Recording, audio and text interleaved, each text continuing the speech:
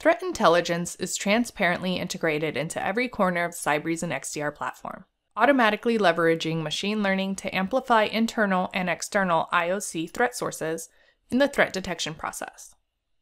Internal customized threat intelligence is managed with reputation lists for static elements such as domain names or file hashes, and through behavioral-based detection with the previously mentioned behavioral allow listing and custom detection rule features.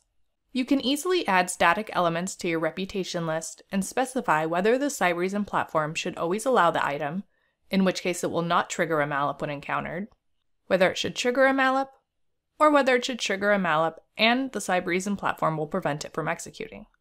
You can also set an expiration date, at which time the platform removes the item from the reputation list. To hunt for artifacts related to threat intel sources, analysts can search for static indicators of compromise, such as hash values or IP addresses, provided by threat intel sources from the investigation screen. But the real power comes from being able to hunt for behavioral TTPs. For example, let's look at the recent Log4j vulnerability. You can hunt for the threat intel identified TTPs associated with this vulnerability by building a query that looks for all Java server processes that create child processes of type shell, and which have external connections. Hunts can also be performed based on the verbal description of TTPs, such as log4 shell. Cybereason acts as both the producer and consumer of threat intelligence data. To demonstrate Cybereason's capability to connect with the threat intelligence ecosystem, we can look at the Netskope Threat Management Platform. Just one example of a threat intel platform that supports both bringing in threat intelligence as well as connecting and driving ecosystem integration.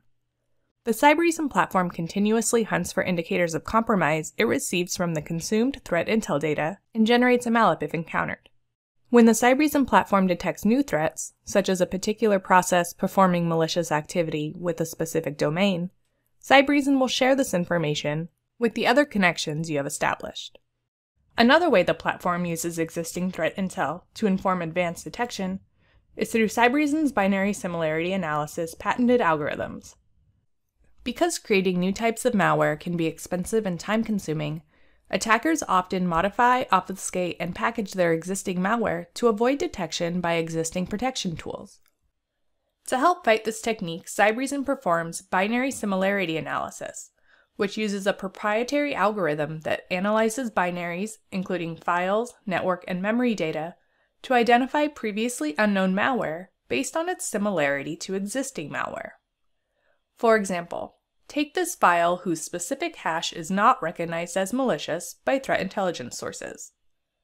We can use the Cybereason binary similarity analysis feature to analyze the file and find potential similarities to existing malware. Here we see the file is likely related to the Emotet strain of ransomware.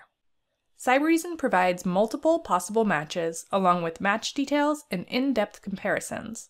With the binary similarity analysis patented algorithms, analysts can identify previously unknown strains of malware and make educated decisions as to its maliciousness. Advanced teams with lengthy audit requirements and threat hunting needs may find that they need to apply this threat intelligence to historical data.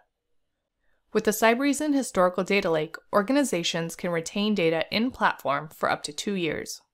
Using the Historical Data Lake, analysts can query indexed data and select what data to unarchive or replay for the purposes of performing more in-depth queries and hunts on this historical data. The Historical Data Lake may be useful in cases like the SolarWinds attack, where IOCs were identified much later. You can look back at older data to identify indicators of this attack. You can also use the Historical Data Lake to investigate specific machines or users over longer periods of time, or to confirm compliance or satisfy audits.